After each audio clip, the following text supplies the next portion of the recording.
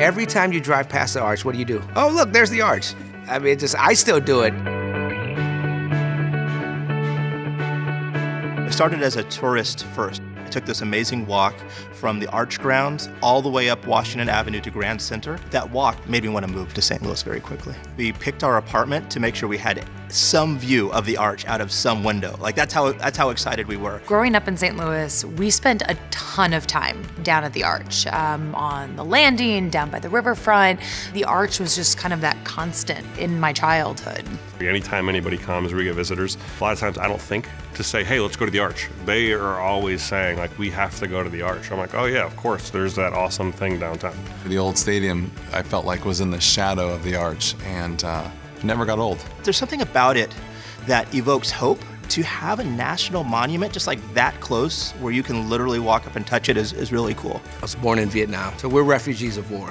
But we immigrated here in 1980 to see the arch. I think it means a lot of different things to a lot of people, but for me, it's a symbol of freedom, you know, a symbol of second chances. It gave us a second chance. Coming down Market Street for the parade after the World Series, you turn the corner and there it is, the gateway to the west. When I heard that they were renovating it, it was just a really exciting time to see the changes that could take place and really incorporating the river more with the arch, more with the downtown walkability aspect. The arch grounds from the river, you're able to be transported so much further into downtown than you were before. This completed arch ground where we have this sense of place from the river welcoming people into the heart of the city.